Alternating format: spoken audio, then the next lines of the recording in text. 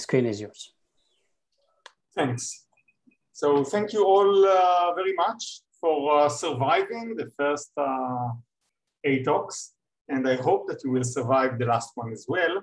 So first, I would like to clarify an issue about the organizers of this summer school. So Galit and Janos, they thank the organizers, but who are those organizers? So I don't think the webpage says anything about it. So actually, this is a joint teamwork of Miklos and all the speakers, including Janos and Galit, who thanks themselves. So everyone did his part in the organization, and this summer school came up to be. So thank you very much, everyone. And for me, all this started, and actually this summer school as well, I think it started in just before the COVID started in January or December 2020 it was, or many years ago before the COVID, when Janos visited Tel Aviv and suggested to work on games with general payoff functions. That is Borel games. And I thought I work usually with payoff functions, which are the limit of the averages. Those games are difficult. So I thought that with general payoff functions, nothing can be said. But okay, I mean, Janos, you know him, he's very sweet. So why not work on what he suggests? And then the COVID came into our life. We had plenty of time. And this very difficult, seemingly very difficult topic, I mean, we had time to crack some problems. You've seen the presentations of Galit and Janos this morning, some results that we could have done. And now those two results are new papers. So the paper that Janos presented with countably many players was just submitted. The paper with the first paper on regularity and its implications was not yet even submitted. So everything is really fresh from the oven. And this result that I will present now is also very, very new. So what we've seen so far is essentially today, we've seen games, repeated games with tail measurable payoffs, and bounded and Borel measurable. But the main property that we needed was that payoffs are tail measurable. So Galit presented repeated games with finitely many players, finitely many actions, and we proved that for every epsilon, there is an epsilon equilibrium, together with a fault theorem. And Janos showed us how to extend this result to countably many players. We also saw the example by Wurenfeld about a counterexample, a game with countably many players without epsilon equilibria, since the payoffs are not tail measurable. And a very basic open problem is what happens when the number of players is finite, but the payoff functions are not tail measurable. So drop the assumption of tail measurability and then ask whether an epsilon equilibrium exists. So this is an open problem. And even if the payoff function is the limit of the average payoffs, the long run average payoff, even then, when there are at least 4 players, or even at least, and even 3 players, and even 2 players, we do not know whether an epsilon equilibrium exists. But when the limits are, when the payoffs are the limit, are the long run average payoffs, for 4 players, it is an open problem whether there is an equilibrium, an epsilon equilibrium. So in a very simple games. So essentially, this is an open problem, and therefore it's not, it is difficult. So it's not clear whether we can do anything yet about it, but as we've seen in the first two talks today, then something can be said.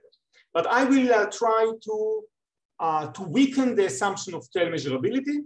And today I will show you one class of games without tail measurable payoffs where we know that an epsilon equilibrium exists. I have a question. Yes. I have not been able to listen to all the talks, but I'm a bit surprised by this notion of countably many players. Is there any game theory where one considers uncountably many players? Yes. So there are games with a continuum of players. If you think about markets with continuum of consumers, then you can, or with many consumers, then sometimes you model it by continuum of players. There are models of matching when you have continuum of players who you match to each other. So there are various models with continuum of players. But it's rather countable versus continuous, right? Yes. Yes. Okay. Thank you. Yeah. Yes, but there is also the general infinitely many players with continuity assumptions. So we put the right topology, and that's already, I think, in Pelek's paper. I'm not sure it needed to be countable. It could be any infinite number. Yeah. Okay, thank you. Yeah. So before diving into the class of games I would like to present today, I want to refer to a question that I think Dietmar mentioned, which was, what about subgame perfect epsilon equilibrium? And actually, János, in his talk yesterday, already mentioned that there is a Borel game without subgame perfect epsilon equilibrium. And it was presented in this paper with seven authors. A paper with János, and I wouldn't try to pronounce the Dutch names because I'm sure I will make mistakes. But anyway, this is the spelling. And this is a two-player alternating move game. Each player has two moves. And the move is simply to choose the active player tomorrow. So the game starts with player one as the active player in stage 0. And then in each period, the active player chooses who will be active tomorrow. Will it be himself or herself, or whether it will be the other player? So, and then the outcome, the infinite path, would be an infinite sequence of active players, the identity of the players who is active in every period. And the payoff to each player, the F function, depends on this infinite sequence. So if player one is active from some stage and on, then the outcome is -1 for player one and 2 for player 2. If the active player from some stage and on is player 2, then the payoff is -2 to player 1 and 1 to player 2. And if the players keep on changing activity, who is the active player infinitely often, then the outcome is 0 to both. So this is the game. Now, the payoffs in this game are not tail measurable because it is very important what happens in the first period. And then this game does not have an epsilon equilibrium. Okay. And why is that? Because suppose that the play is such that, the equilibrium play is such that both players keep on switching who is active on the equilibrium path. In that case, the payoff will be 0. But then player 2 would like to be active, because if he is active always, he gets 1. So player 2 will at some point will not pass activity to player one, but rather will keep the activity to himself and get one. But then the payoff to player one will be -2. And then player one will not prefers to be the only active player, because then she gets -1. So that player one will never let player two be the active player. She will be the active player always.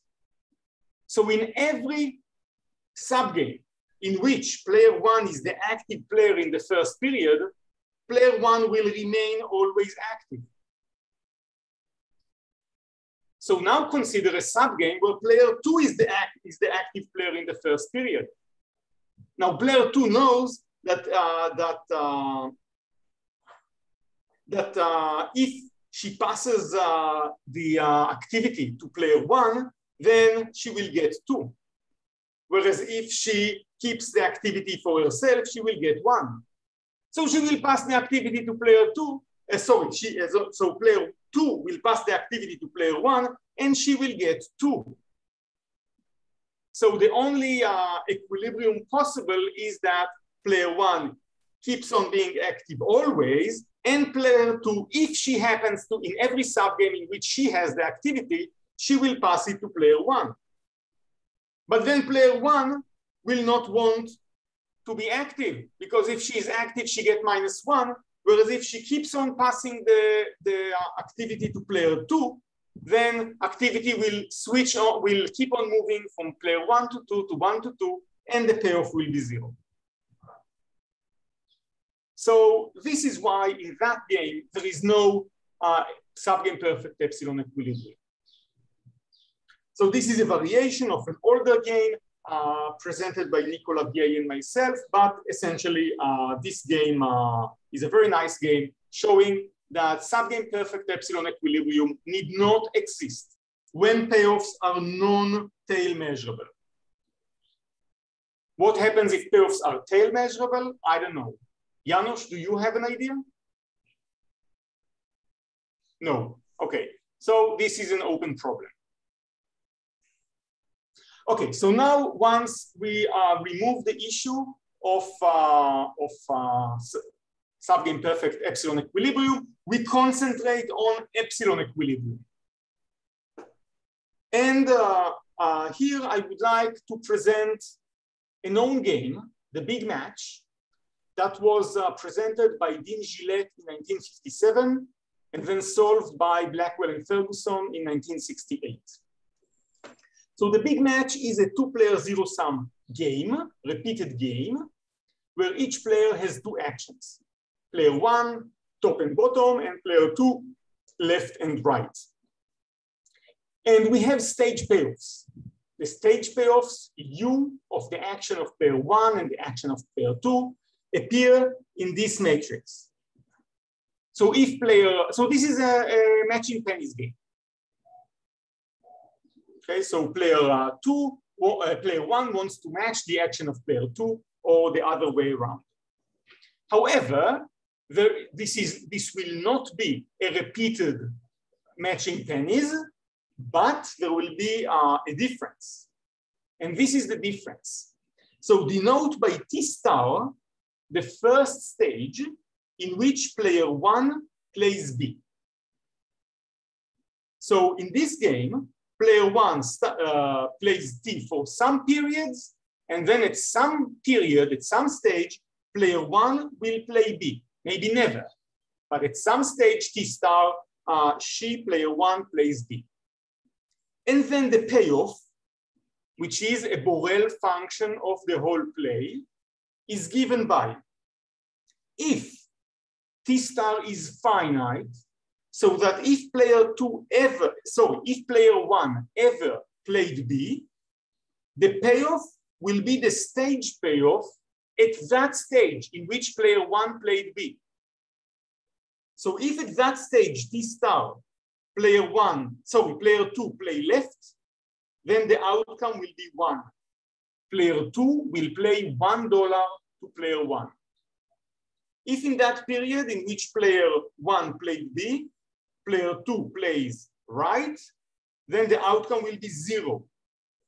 So the outcome in the whole game, the infinite game, will be that payoff in the terminal stage, T star, when player 1 played B. Now, what happens if player 1 always plays T? In that case, we take the limit, the long run average stage payoff as given by the actions of player 2. Okay, so we calculate the average, the long run average of those zeros and ones that were obtained along the play. Okay? So this is the payoff function of the big match.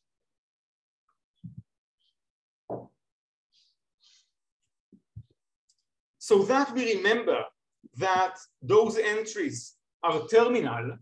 Once they are played, once they are chosen, the game terminates and the payoff is determined in the infinite game.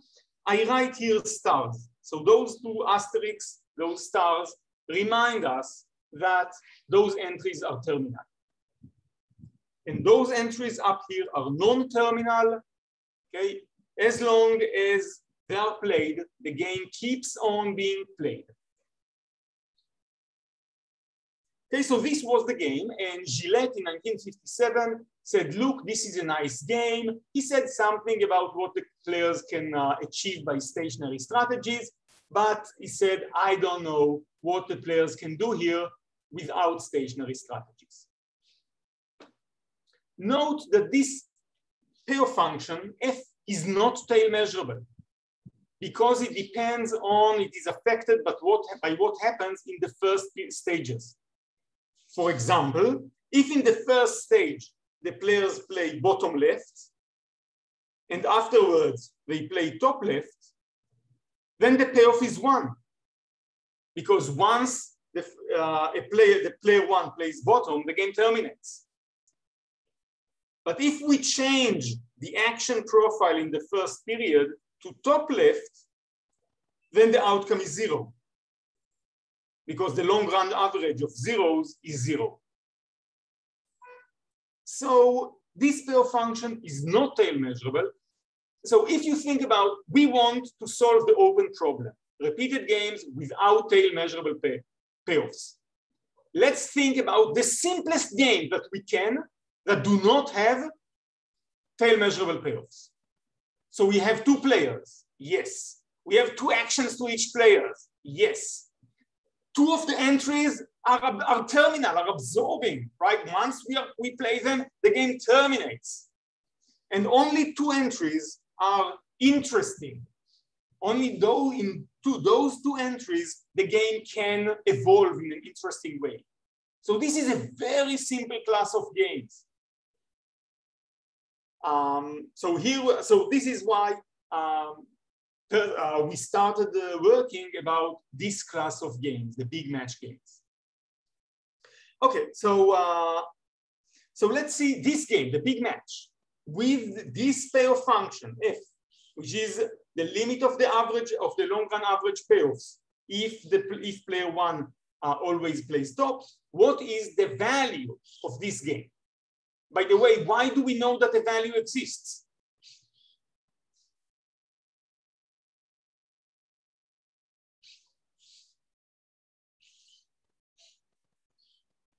Okay. Okay, so a question. Does the value of this game exist? You can also write in the chat. I do see the chat. I have 2 screens in front of me.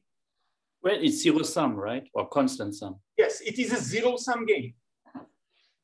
And so indeed by Martin, 98. The talk of Ron yesterday. This is a Blackwell game, 2 players, zero sum, and therefore finitely many actions, and therefore the value exists. So there is no issue about existence of the value as of 1998. Okay, in 1957, it was still not known. But in 1998, we know that the value exists. Okay. So what is this? You know that the value exists even before, right? Yes, we will get to that. But at present, what we know, right, in this summer school is only the results that we heard in those 3 days, and Martin is the earlier result that allows us to deduce the existence of the value in this game. But indeed, as I said, in 1968, Blackwell and Ferguson solved this specific game. And afterwards, of course, we have additional results. Eilon Solan extended it, and then Abraham Neyman, together with Jean-François Mertens, extended it to any two-player zero-sum stochastic game. So we have existence results, but again, what we heard in this summer school is Martin 1998. So player 2, she can guarantee 1/2 very easily. Suppose that player 2 in every period plays half-half, half left, half right. I claim that by playing this strategy, player 2 guarantees 1/2. Why? Because if player 1 ever plays B, then with probability 1/2, the payoff will be 1, and with probability 1/2, the payoff will be 0, so that the expected payoff will be half. Whereas if player 1 always plays top, then the payoff will be the long run average payoff. But if player 2 plays half-half, then by the law of large numbers, the long run average payoff will converge to 1/2.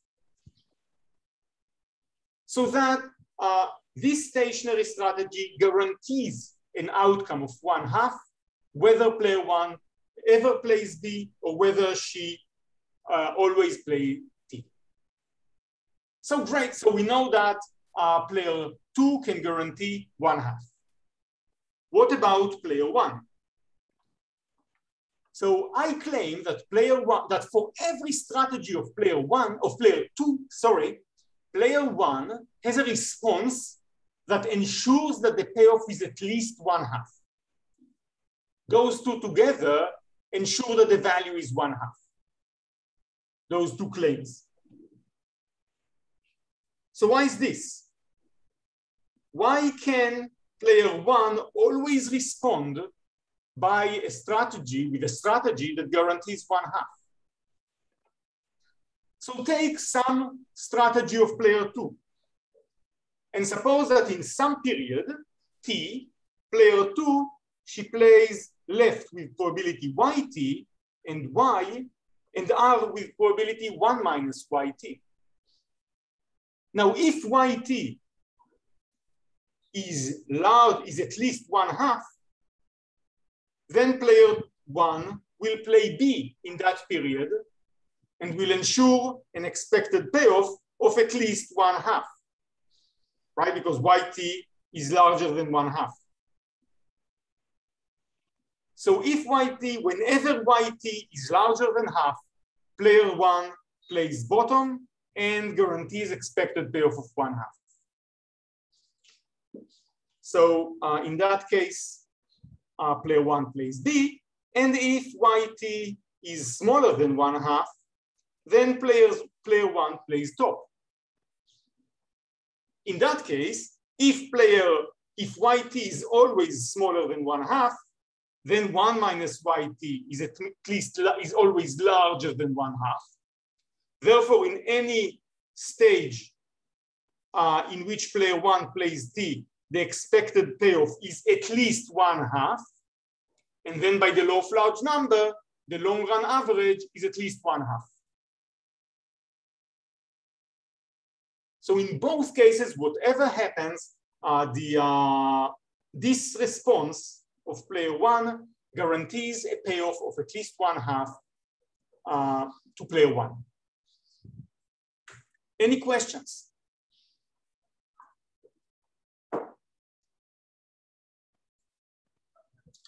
Okay, so So we know that the value of this game is 1/2.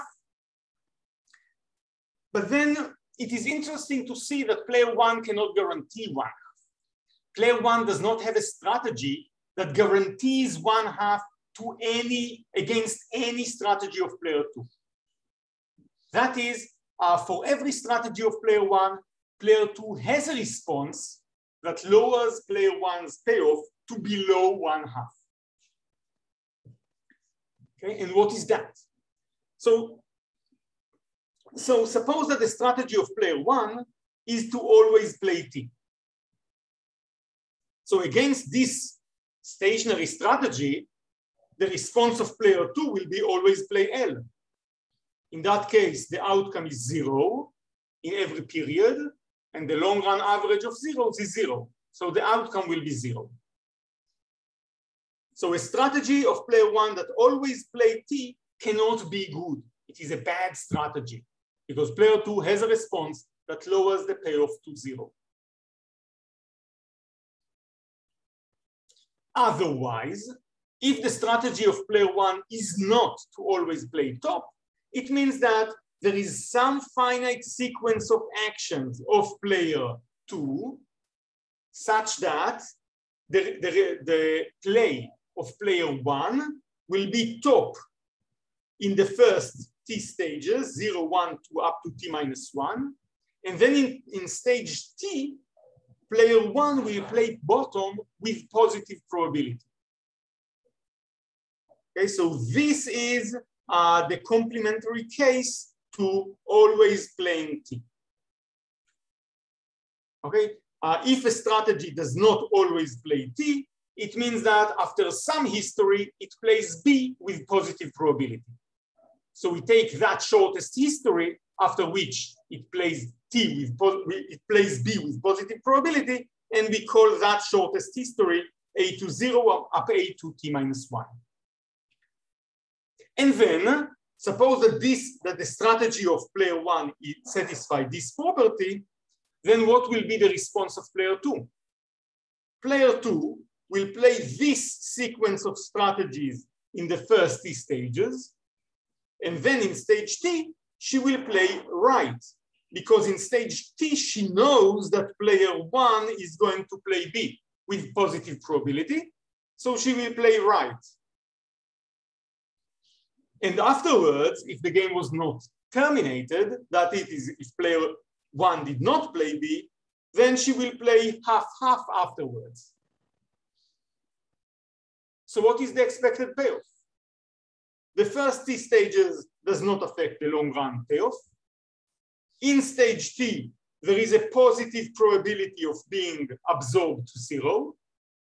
And afterwards, the payoff will be half. So overall, the expected payoff is strictly below half. So as we see, player 1 does not have a strategy that guarantees 1/2. Nevertheless, the value is 1/2. This means that player 1 has a strategy that guarantees 1 minus epsilon for every epsilon positive. And indeed, this is the result of Blackwell and Ferguson in 1968. And they proved that for every integer m positive, player 1 has a strategy that guarantees an expected payoff of at least m divided by 2m plus 1. And the strategy of player 1, it is written here, it is very simple.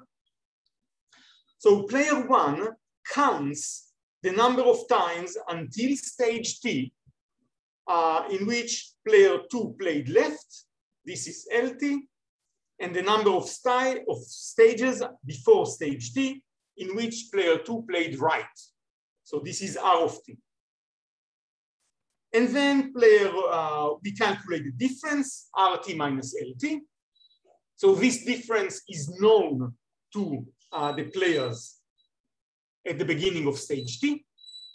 And then at stage T, player 1 plays B with probability which is 1 over m plus k2 plus 1 squared.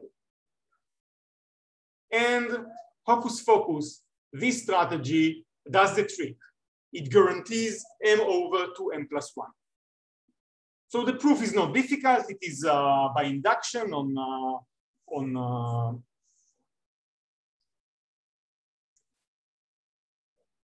anyway, it is by induction of T. Anyway, you can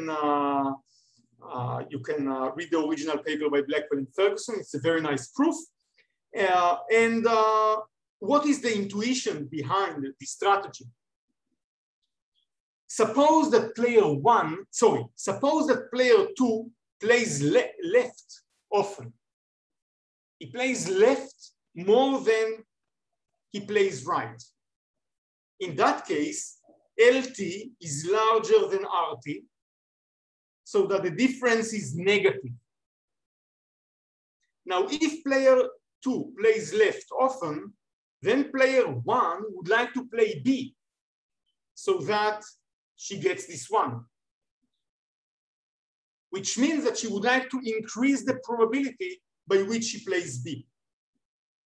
And indeed, if LT is larger than RT, then KT is negative, it is small, and then M, this difference is small, and so we divide by something which is small, so it becomes a high number. So the smaller KT, the higher the probability to play B. Okay. So this is the intuition behind this strategy, but somehow coming up with this strategy and with those numbers, this is something very impressive, I think. Okay, so this is the big match, the zero-sum big match. Okay, by the way, what is the time? I know. Okay, I don't know. I lost. Okay, so 60 minutes. 60 minutes. 60 minutes. Good.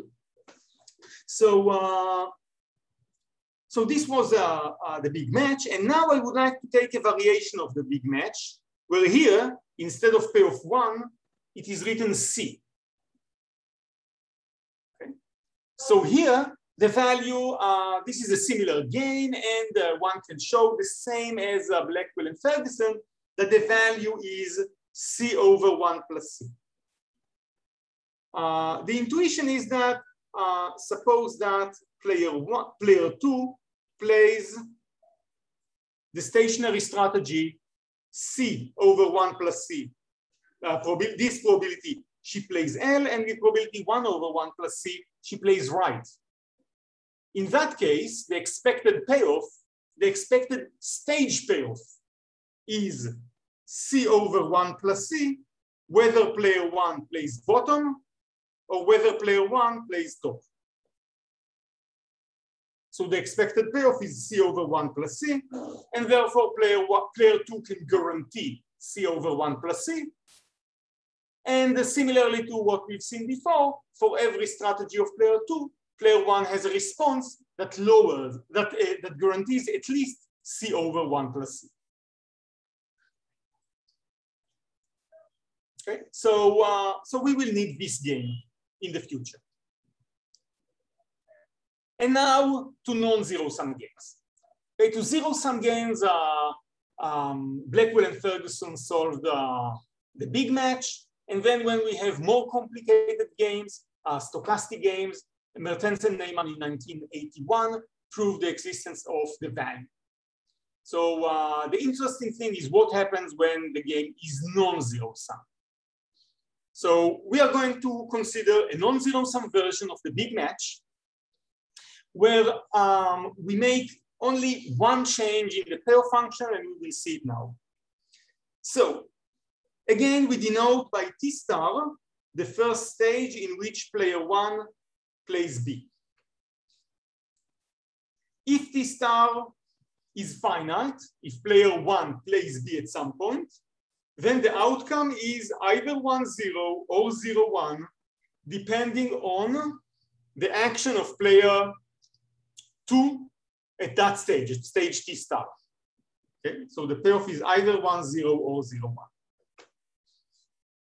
The question is what happens when player 1 plays T or top always. in that case, the payoff function is no longer the limit of the averages of stage payoffs, but it is some function of the whole play of player 2. So we have a function u, which is a function from the sequence, the infinite sequence of actions of player 2, left, right, to the power infinity, okay, to R2. And then the payoff will be the u function that depends only on the actions of player 2. Because player 1, she played always top. So there is nothing, her actions are rather the same, are constant. So the only thing that changes is the play of player 2. And the payoff depends on those infinite sequence of actions. I have a question. Yes. You are emphasizing now that the input of one of the players is constant, right? No. So player 1, she chooses top and bottom in every period. Yes, indeed. If she ever chooses bottom, then the payoff is either one. Yeah. Okay, but in the third case, you said in the third case where T star is infinite. Yeah. The input of player 1, I guess it is constant. Yeah, because in that case, it means that player 1 always played the top. Yes, indeed. But wasn't this already the case 2 slides ago? Yeah. Yes. Because there you didn't emphasize it. That's true. You are absolutely correct. I didn't, and now I do. Yeah. Why? Okay. Yes, you are absolutely correct. Yeah. Okay, so if this was confusing my emphasis, then forget it. Okay, I apologize. Yeah. Eilon? Yes. Do you assume that the function, that the game is a constant sum game or zero sum game? No, I do not. If it is a constant sum game, it is a zero sum game, and then we have Martin, right? Martin tells us that in such a game, zero sum, we have a value. Okay. So this function, this u function, is not zero sum, not constant sum. It is some general function. It will be bounded and Borel measurable and tail measurable, but it will be not zero sum.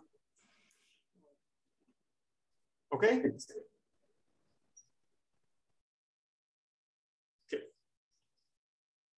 Okay, so this is our game. And the question is whether this game has an epsilon equilibrium for every epsilon. Okay, and as far as I know, when the COVID started, it was still not known. And our theorem is that if U is tail measurable, bounded, and Borel measurable, then the game admits an epsilon equilibrium. Okay. And this is what I would like to show you today. And then I will talk about extensions. Because I guess that everyone see here that this is a very restricted class of games, and we would like to know how far we can go. So I'll tell you that I do not have a counterexample for a game without epsilon equilibria, finitely many actions, finitely many players, Borel measurable payoffs and bounded payoffs, so that the sky is the limit. But the only question is how closer to the sky we can get. I mean, we personally, not we as a humanity in the future. Okay. So let's see what how we can prove that theorem. So what I do from now on is a proof. Let us denote by VI the value of the zero-sum game with payoffs of player I, where player I is the maximizer and the other player is the minimizer. Okay, so this is the max min value of player I, or the min max value of player I. This is a zero-sum game, so the min max value and the max min value are the same. Okay, so VI, this is an amount that player I can guarantee in the game. And by Martin, we know that it exists.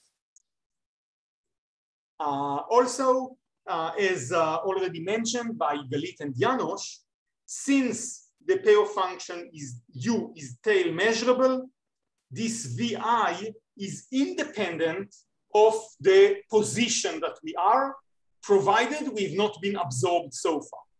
So provided player one only played T in the past, then the min-max value is the same. Is the same as the min-max value in the continuation game is the same as the min-max value in the original game, in the original starting position. Okay, and this is the tail measurability of U.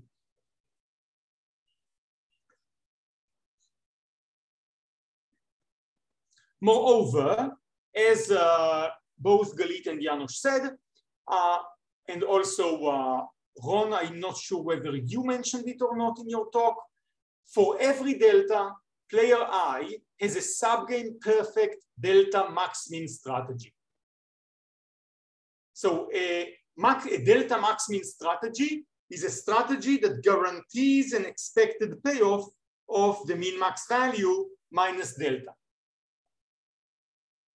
Okay? A subgame perfect such strategy is one that guarantees this expected payoff after every position in all subgames.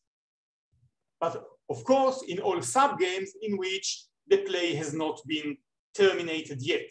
So in all subgames in which player one so far only played T. So we have such a max min strategy sigma I delta. Okay, so this is what we will need to construct an equilibrium, an epsilon equilibrium in this class of games. So let us make a few simple observations. First, I claim that the min-max value of player one is at least 0. Why is that? Because player one can guarantee 0 by playing bottom.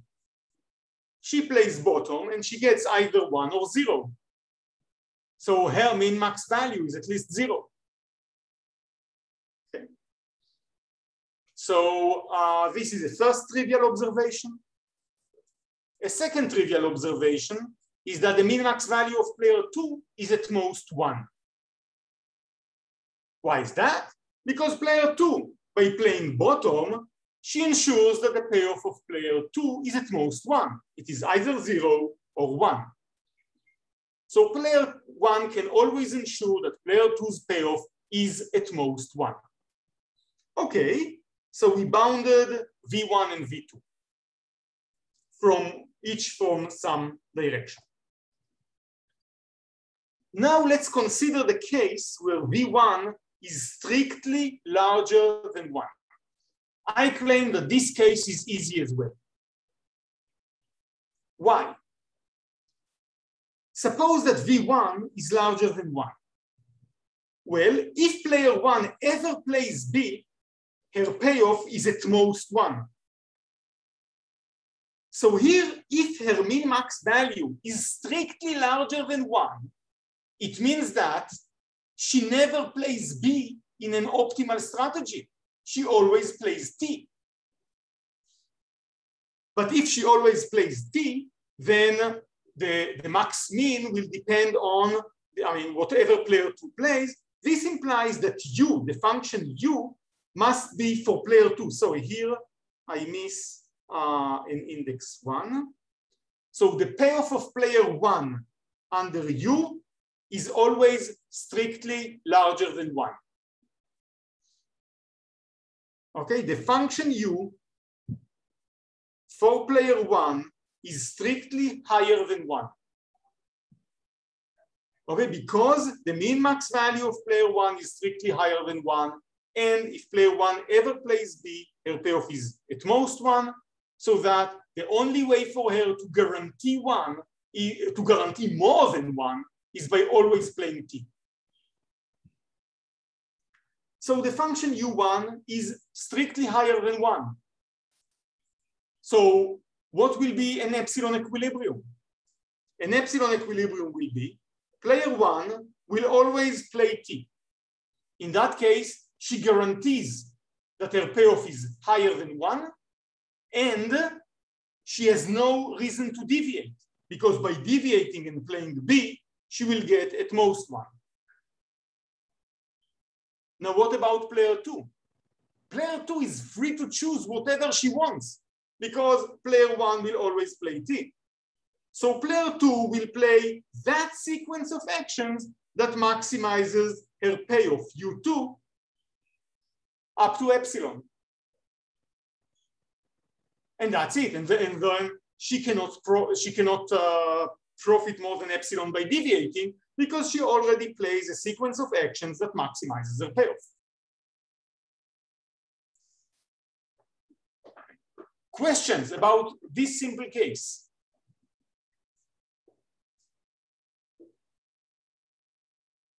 Okay, so we handled another simple case, and then the last simple case that we will handle is the case where V1 is equal to 1 and V2 is at most 0. Ron, do you have a question? No.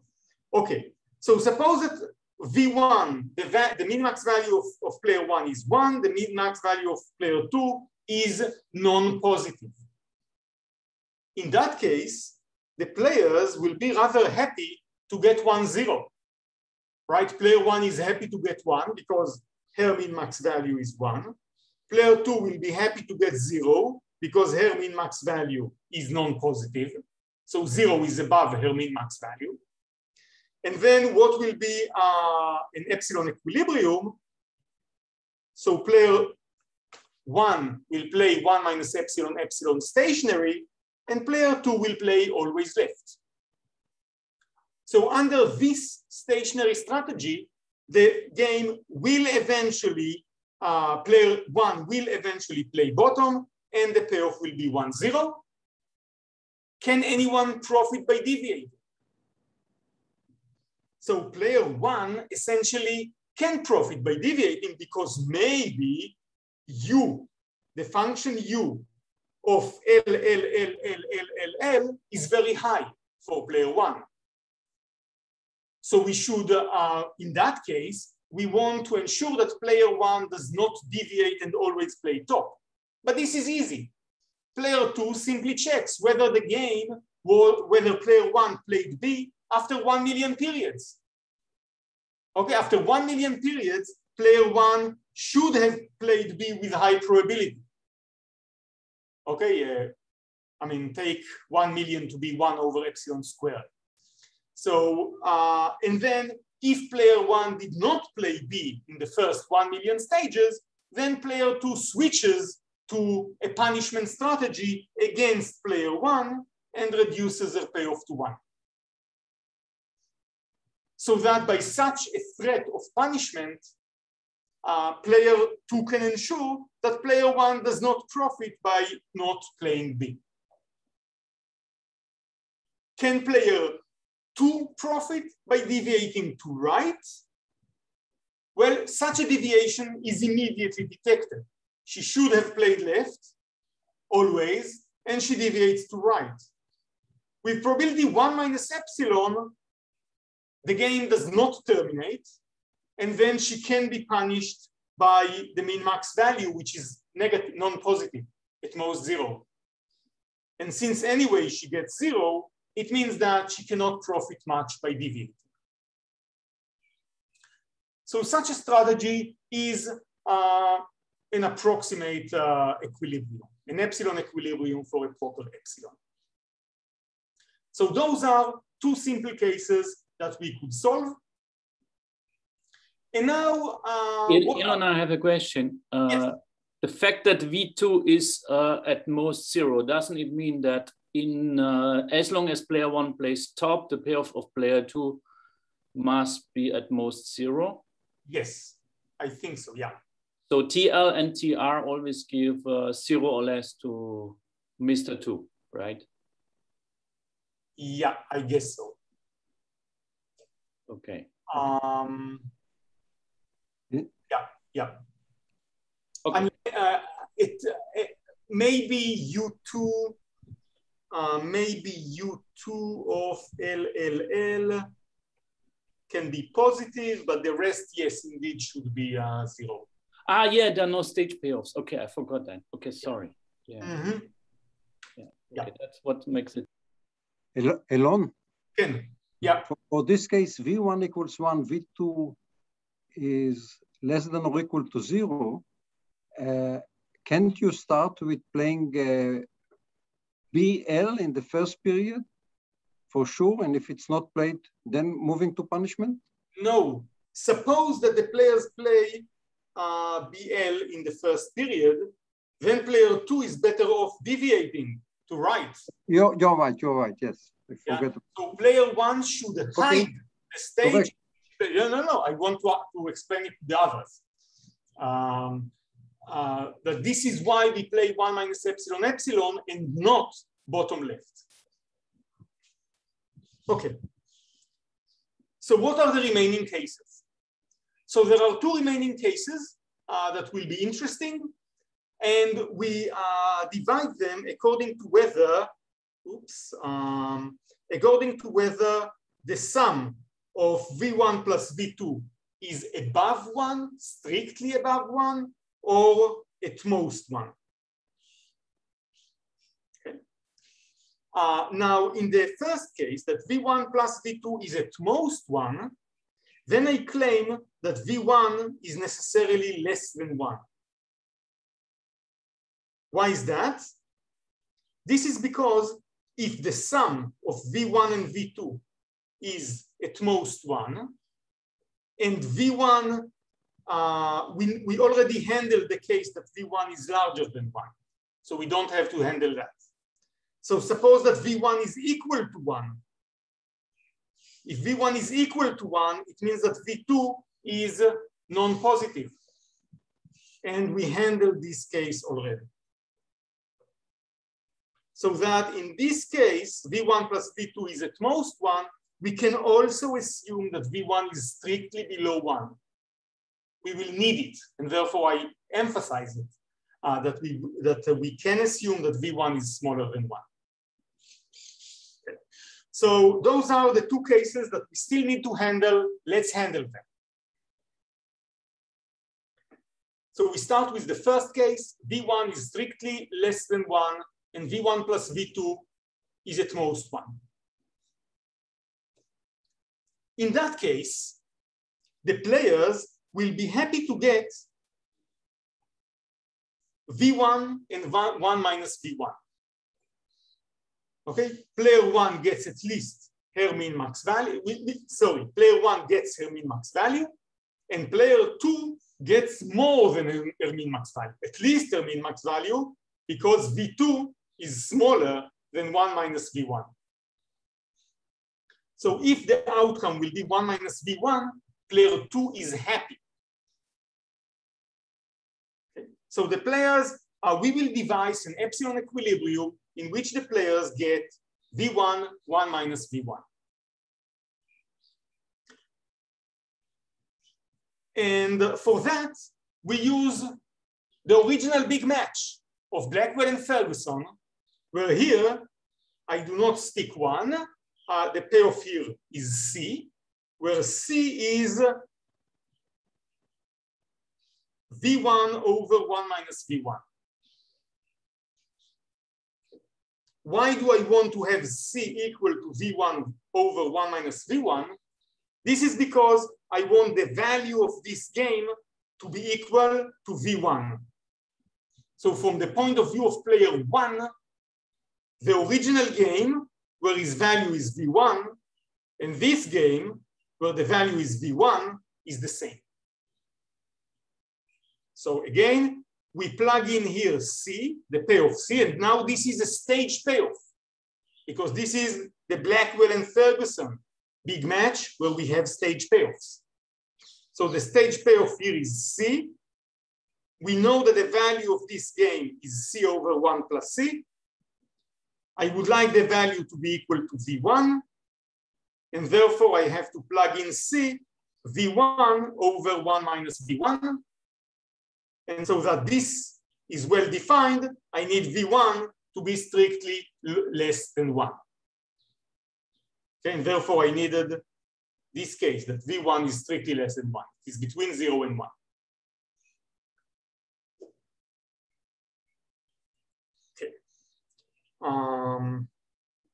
Okay. So now, how can we devise a strategy in which V1, the players get V1, 1 minus V1? Well, this is by telling player 2 to play with probability V1 left and with probability 1 minus V1 right. Okay, so player 1 plays a stationary strategy. Player 2 also plays a stationary strategy, 1 minus epsilon epsilon. Now, if the players play this strategy profile, stationary strategy profile, eventually the game terminates because eventually player 1 plays B, and the expected payoff will be V1 1 minus V1. Can the players profit by deviating? So the answer is no. Player 1, oh, yes, but we will see how. What happens with player 1? Player 1, the only way she can deviate in a meaningful way is by always playing top. Because if she ever plays bottom, well, the game terminates and the payoff is V1 minus V1. So the only way she can deviate is by never playing top, by never playing bottom, that is always playing top. But then, as we did before, after in stage 1 million, if player 1 did not play bottom yet, then with high probability she deviated, and then player 2 starts punishing player 1 at her min-max level V1. So such a deviation is not profitable. What happens with player 2? So player 2, why should she play V1 minus V1? She's better off playing right more often. So this means that player 1 should monitor the actions of player 2 and should ensure that player 2 roughly plays V1 1 minus V1. Okay, she does a statistical test that checks whether the empirical frequency of actions of player 2 is V1 minus V1. And if this frequency differs by much from V1 minus V1, player 1 starts punishing player 2. Okay? So this is the way to transform the stationary strategy profile into an epsilon equilibrium. Okay? So this technique is standard in stochastic games. And okay, so far I didn't do much. Those are standard tools. The last case is the case that needs new ideas. And this is the case that we will do now. So here, the interesting case is that when the sum of min-max values is more than 1.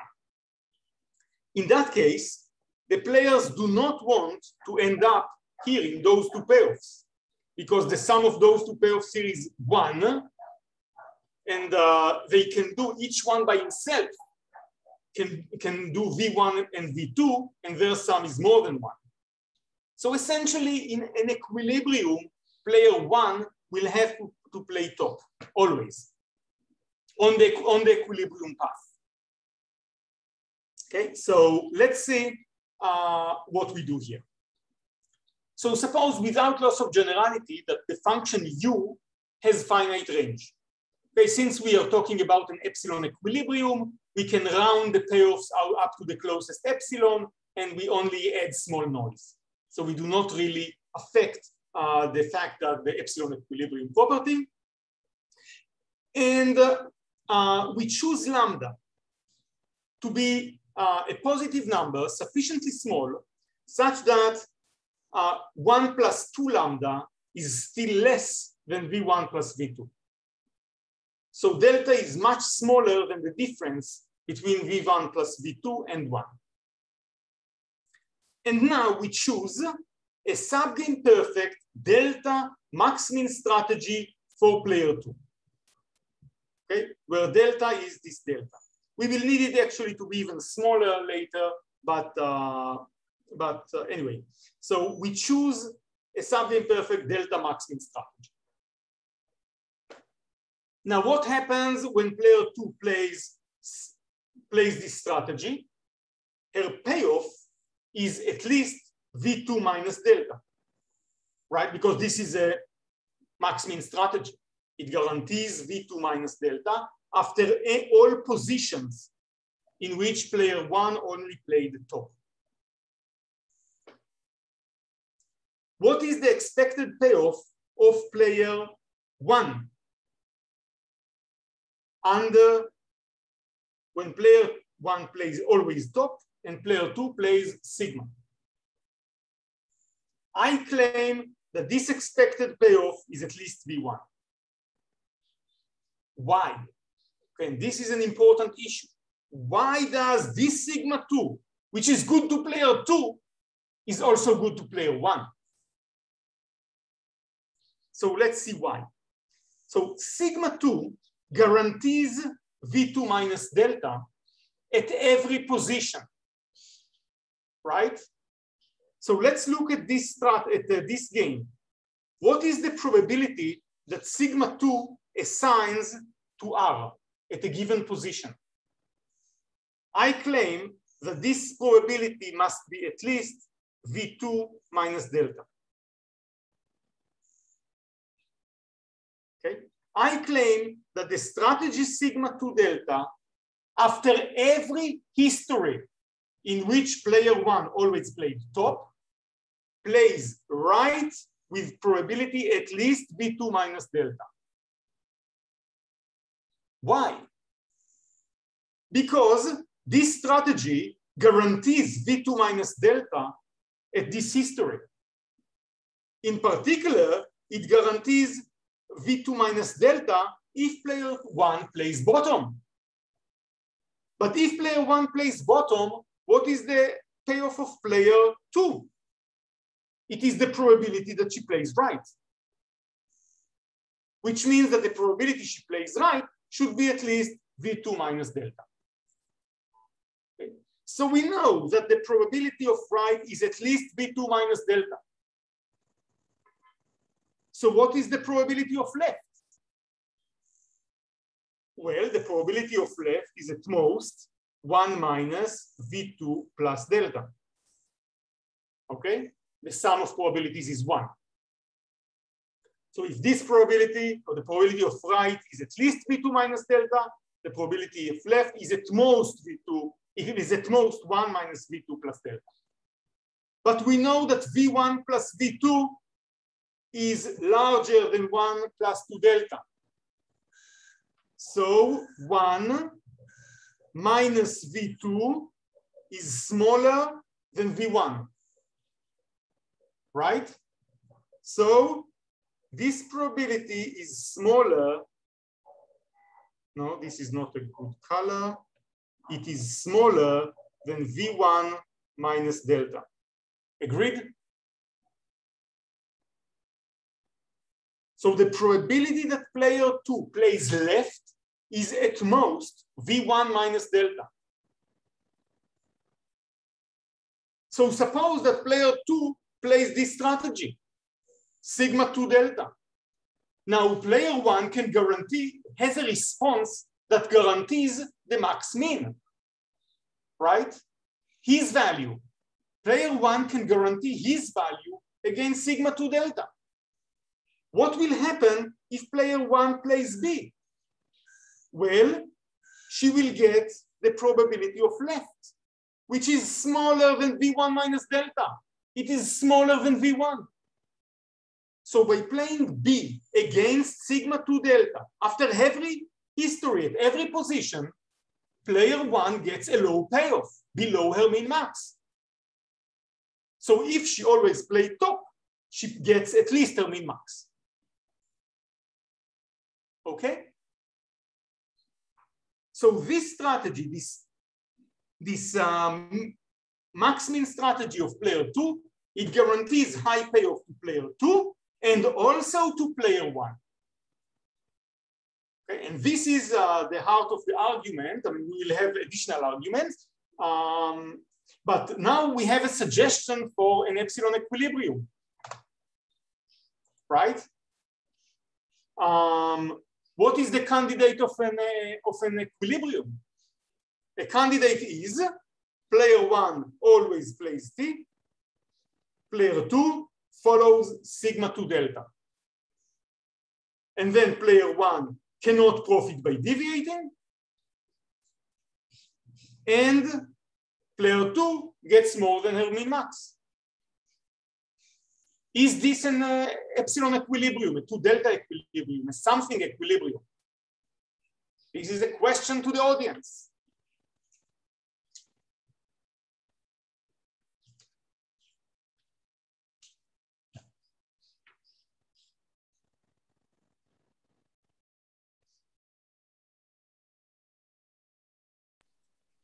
I guess it is, right? Because player 1 cannot gain by deviating, because then it gets less. That's true. Player 1 cannot gain by deviating. And player 2 can't either, because if she plays left too often, then she will be punished. So, so player 1 will monitor player 2 and then will build the punishment. So indeed, we must ensure that player 2 plays sigma 2 delta. Sigma 2 delta may involve randomizations. But then the payoff is not a stage payoff. The payoff is a function of the whole play. And maybe the payoff depends crucially on actions of player 2 that are played in a very sparse sequence of times, in stages with 2 to the power k. And the weight of those, the frequency of those stages might be very rare. And therefore it might be difficult to make statistical tests to check whether player 2 follows sigma 2 delta. Okay? I do not say it is not possible. I say I do not know how to do that. If it is possible, I thought about it a little bit. I didn't see whether we can have countably many statistical tests that check whether player 2 follows the strategy or not. Maybe it is possible. I do not know. In any case, the problem is that player 2 may prefer one play path over another play path in the support of his strategy. And maybe we cannot check that statistically. Okay, so we have to refine our construction. Yes, a question? So sorry, I have a question. Maybe I take you back a little bit. So if you want, you can ignore my question. I'm just puzzled about, you wrote that if player 1 plays T and player 2 plays sigma 2 delta, then the payoff for player 1, the expected payoff for player 1 is at least V1. Yes. And I don't see why. Okay. Okay. So sigma 2 delta plays right with probability at least V2 minus delta in every position. Yes. Okay. This means that it plays left with probability at most 1 minus V2 plus delta. Okay. Now, because V1 plus V2 is larger than 1, it is larger than 1 plus 2 delta, it follows that this probability is smaller than V1 minus delta. Okay. Okay. Suppose that now player 1 plays bottom. What will be her payoff? Her payoff will be the probability that player 2 plays left, which is at most V1 minus delta. Okay. Okay, so now we know that player one has a response against sigma 2 delta that guarantees at least V1. What? What is the min max value? The min max value, or at least V1 minus epsilon. For any epsilon, she has a strategy that guarantees at least V1 minus epsilon. Is that true? But it's the min max of player two. No, V1. V1 is the min max of player one. So player one against any strategy of player two, player one has a response that guarantees for her V1. Okay. Okay, so against sigma 2 delta, player one has a response that guarantees more, at least V1. Right. Okay, what is this response? It cannot involve playing back B, because playing B gives her at most V1 minus delta. Okay. So it must be always playing T. Okay, so T is the best response Yes. for player one to sigma 2 delta. Exactly. The Okay. stationary strategy T is the best response of player one against sigma 2 delta. Hence, the payoff is at least V1. And moreover, by deviating to B, at any position, player one loses. Okay, thank you. Thank you. Okay, but this is still not an equilibrium because player two, her play here is random, and therefore she might prefer one play path to another play path. Okay, so here we are going now to use okay, also tail-measurable in a moment. So consider now the expected payoff of player, the expected payoff given this candidate that we have, T and sigma 2 delta, given the history at stage T. Okay, so given the play up to stage T, we consider this expectation, this conditional expectation. Now this expectation, this is a random variable, it is a martingale, because an expectation of a function given an increasing filtration, this is a martingale that converges to the function. So we know that the expected payoff of the players, given the information, given the history up to period T, this is a martingale that converges to U1, U2, to the payoff function U.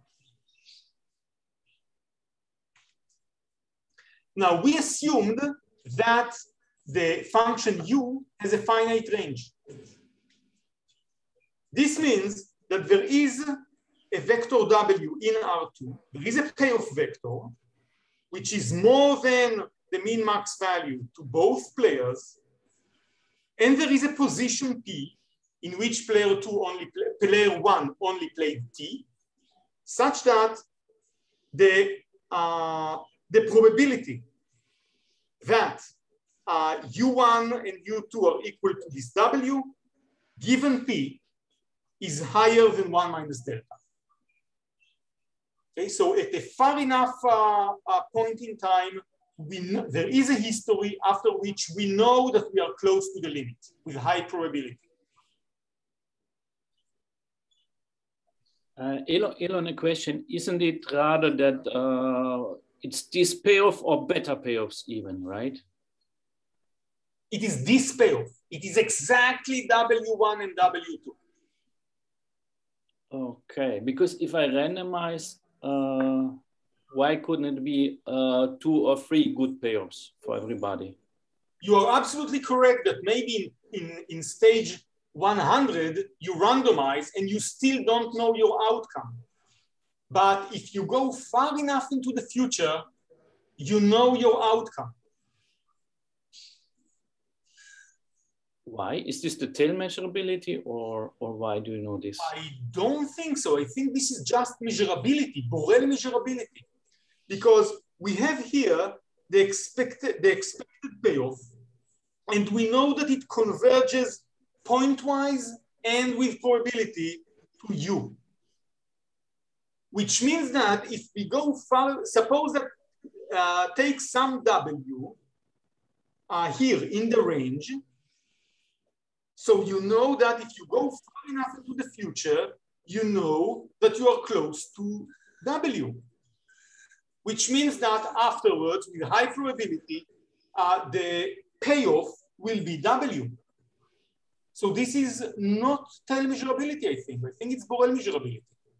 Because if you have too often another payoff or too likely another payoff, you will not get the right average anymore. That's the reason. Yeah. Okay, now I understand. Thanks. I think Levy's 0-1 law is very good to look at for this. Yeah. Okay, so we can use indeed the Levy 0-1 law, the martingale convergence theorem. They are all they will all deliver it. Isn't it just the fact that that the martingale converges almost surely? I think so. I mean, this is the argument that I wanted to do here, the martingale convergence theorem. But if Levy 0-1 law is easier to sum, then fine. But the point is that since the payoff function is Borel measurable, then if we look far enough into the future, then we know with high probability what will be the payoff. And so we have a new candidate for an equilibrium, which is, again, player 1 plays T. Now player 2 follows sigma 2 until the len P, for len P positions, and then essentially, okay, for len P stages, the length of the position P, and afterwards, she forgets past play, and she follows sigma 2 delta as if P occurred. Here I use tail measurability. Okay, so at period, once we are at the length of P, we start playing as if P occurred. This means that our payoff will high probability will be W. Agreed? So no, I'm not sure I follow. So there is some position P. Yeah. After which we know that we are close to the target. Yeah. But that P might not be realized. It might not be realized. We might, maybe a different history is realized. Yeah. So we only wait for the length of P.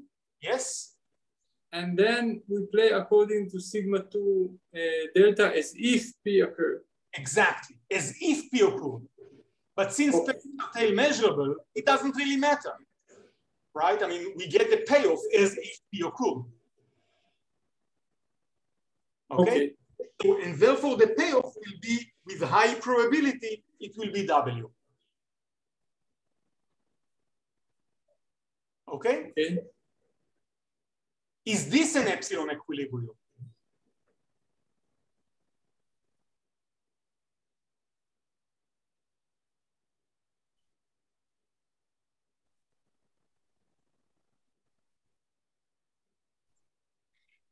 Same problem as before. You have to continue. Indeed, the same problem as before. Indeed, with high probability, the payoff will be W.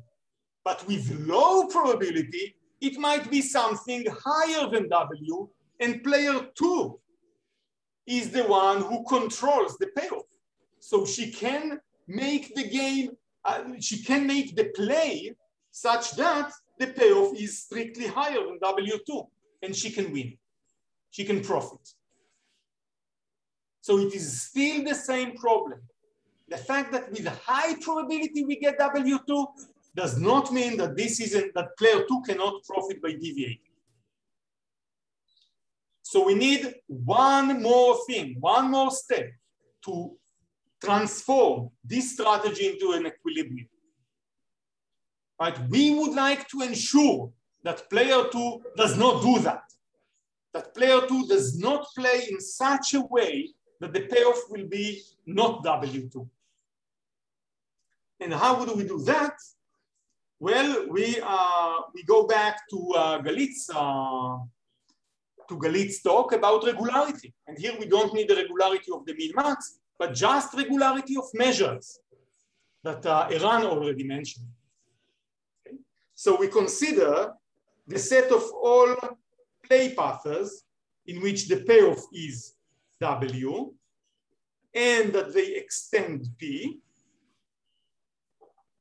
And we know now if the players follow T and sigma 2, and this is not the original sigma 2 delta, but given P. So we condition on P. Then A has, so this set, it has some probability, more than 1 minus delta, but then we can find a closed subset A of this set whose probability is at least 1 minus 2 delta. Okay? So we find a closed subset. On this closed subset, the payoff is exactly W, always. And the measure of this subset is at least 1 minus 2 delta. Since this set is closed, its complement is open. So which means that it is a union, an open set is a union of basic open sets. And here a basic open set is the set that is defined by a position. Everything that extends some position. And now what will be our statistical test? We do not want player 2 to get outside A, right? We ask the players to play T and sigma 2 delta, okay? The same strategy as before. We have the same strategy as here. But now, if the play enters the complement of A, then we punish player 2.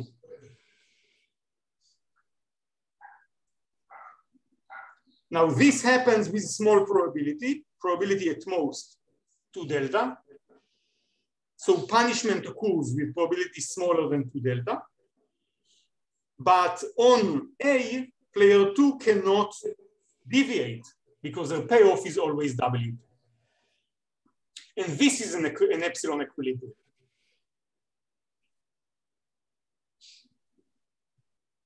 Questions? Yeah, what about the following strategy? Player 2, okay. I mean, how can player 1 ever punish? I mean, player 1 can the only punishment you can think of is player 1 blank bottom, right? Because that's the only deviation he has. Yeah. Right? So then couldn't I, and let's suppose V2 is not 1, it's smaller than 1. Okay. And now I'm player 2 and I have the following idea. I take care that I get out of A, and the first time I get out of A, I play right from then on, and then I know player 1 needs to punish me, and then I get a 1. The punishment is play dependent. But maybe yes, but I could detect when I'm first out of A, right? When I first left A. Oh, you don't switch to a punishment with an action at that very instant moment. You're moving to a punishment that is play dependent. So you wouldn't know when I'm punishing you. When I'm switching to bottom. Because you only do it with small probability. Yeah, You will decide exactly when, depending on the play of the other. Okay, but then I always play right, and then? Yeah, Martin, it can be that U2 of right is low. No, but if you always play right under this condition that V2 is less than 1, yes. Then necessarily U2 of RRR is low. Okay, yes. Okay. Yeah. So yeah, I mean, deviating to always R is not necessarily a good thing. Indeed, player 1 will not play bottom, but if he plays top, maybe your payoff as player 2 is very low. Okay, so the way player 1 punishes has to be very careful, right? Otherwise, I could, trick him in this simple way that I just. Yes. The way to punish, essentially, we are in a zero-sum game, so we are back in Martin's 98 paper, and then we do whatever Martin tells us, which is very complicated. Yes. One comment, just for my understanding, I think I could have followed if I think that the epsilon equilibrium you are looking is much less than delta, but sometimes you refer to epsilon equals delta.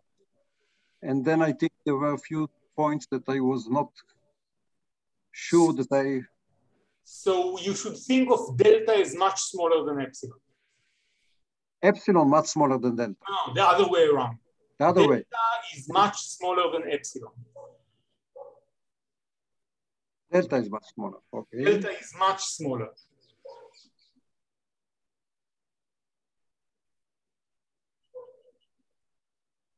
So the new idea here, sorry? Yes, but delta is much smaller. Then there was some slide that you showed that when player 1 switches to bottom, then he was losing delta, and delta is much smaller. It could be still an epsilon equilibrium. So it wouldn't violate. So there I was confused. Okay, so maybe I used epsilon several times. Not, I mean, playing 1 minus epsilon, I should have wrote 1 minus delta, delta. That would have been better. But so I wasn't careful about when I use epsilon. Okay. So the spirit I understood. I couldn't match all the epsilons and the delta. Okay. Yeah. So the new thing here that I see is the use of regularity of measures to construct a statistical test. And this is something I don't know. Merale, have you seen it in the past? At least I haven't. Sorry, Eilon. So myself, I said no. Yeah, don't. Okay, so I don't remember that, and you should explore it a little more, and maybe even just emphasizing that in a separate paper or in that paper, making statistical tests that are based on the regularity. Mm-hmm. So sorry, Eilon. So is it also true that what is also new somehow, perhaps it is not new, that your punishment is somehow stochastic? So if I remember, in many cases, we punish something if we see, okay, he did something wrong. But here you don't say that. You say that with high probability, certain probability, you say that it is wrong. He did something wrong, and then you already punish. Yeah. So this is not a usual punishment. So this is a stochastic punishment, let me say, but I don't know what the good term for it. Yeah, in the literature of stochastic games, it is common to make such statistical tests that with some probability, they catch you even if you are honest. Mm-hmm. Okay, thanks. Okay, so I didn't say that before. This is a joint work with Galit and Janos and Arkady. So, and what else? So open problems. So this class of games is very restricted, as I said. And now we would like to extend this result. So one extension is to drop the tail measurability condition on U. I think that this will be, this is the first, no.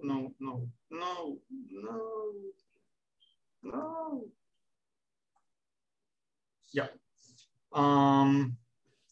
So the first extension to drop tail measurability, and that will be the first step into really understanding repeated game without tail measurable payoffs, just Borel measurable. I think this is this will be a nice problem. Another extension is what happens when the game is a little bit more complicated in a big match game. Suppose that we have more than 2 by 2, and maybe the entries, we have more absorbing entries, so they are not as before. And then we have some payoff function U, which is from the collection of all non-asterisk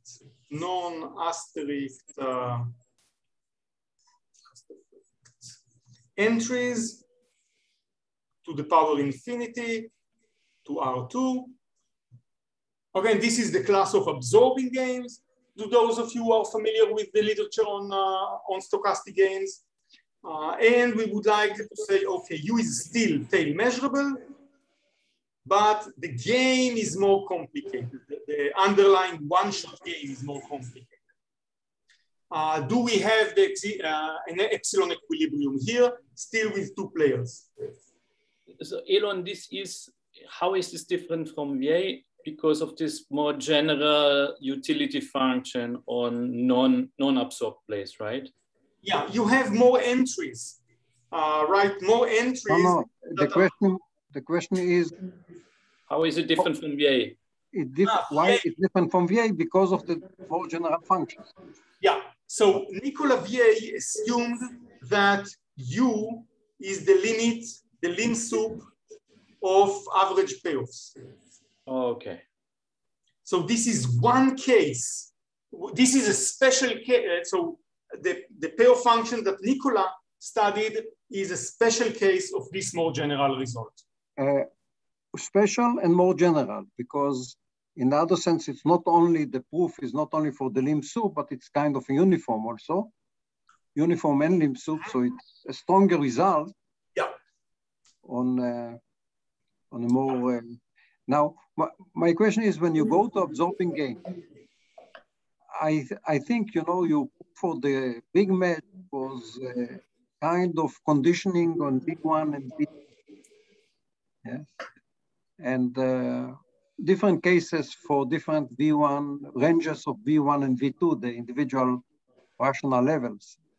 I think probably the first step in order to move to the absorbing state, general absorbing states, will be to try to rethink of your proof and try to see if you could do it without these cases.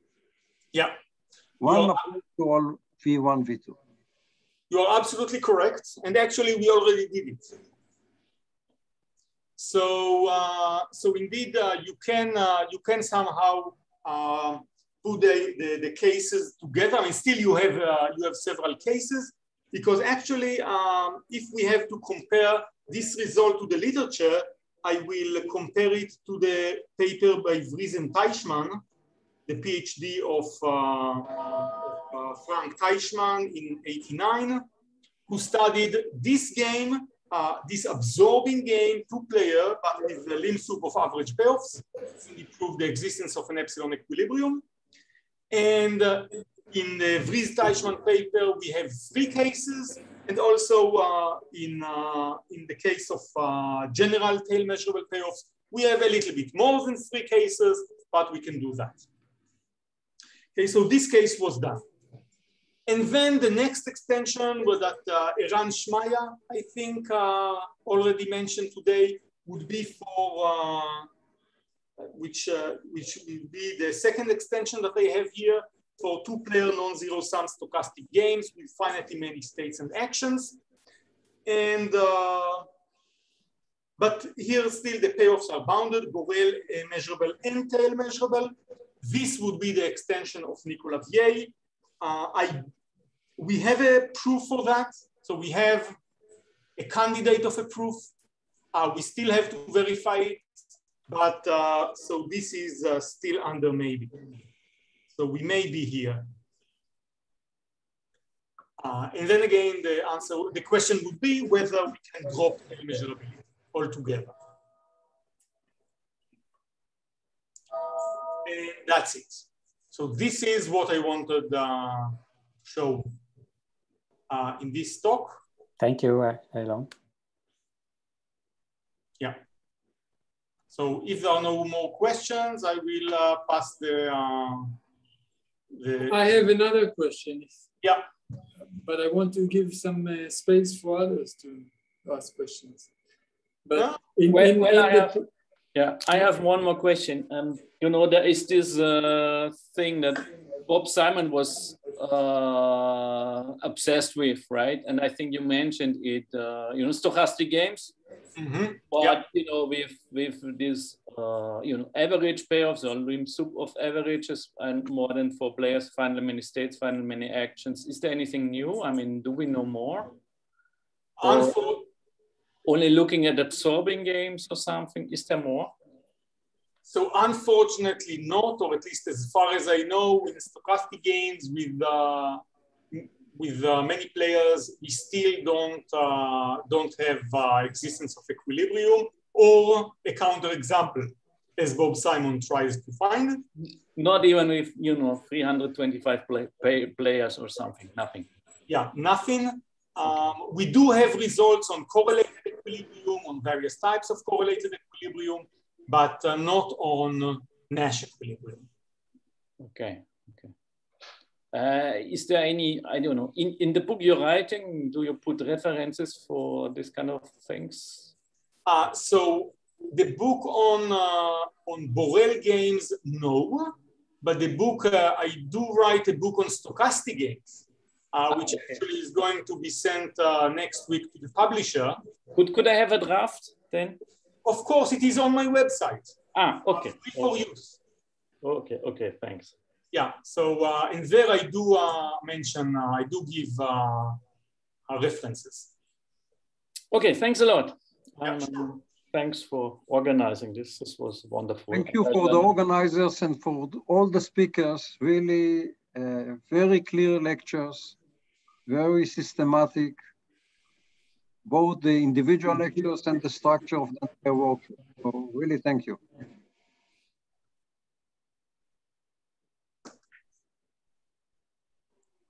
Thank you again.